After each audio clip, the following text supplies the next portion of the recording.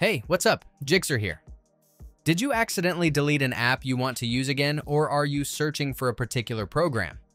In this video, I will guide you through the process of finding and restoring deleted apps on your iPhone. Let's go!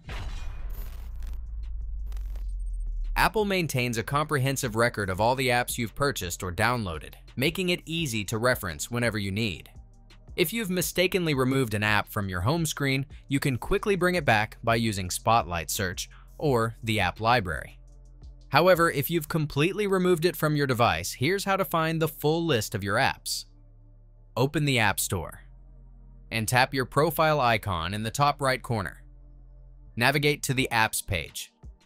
Click My Apps and switch to the Not on this iPhone tab to view all the applications you've installed and subsequently deleted. If you want to restore an app and save it back to your device, simply click the Cloud Download button. In case you're unable to locate the app in the previous list, it's possible that you may have hidden it. To view your hidden purchases, return to your account page. Click on your Apple ID at the top and enter your password to continue. Then scroll down and open the Hidden Purchases menu. Here, you should be able to see other apps that you've deleted and hidden. That's it. If I could help you, feel free to give this video a thumbs up and don't forget to subscribe.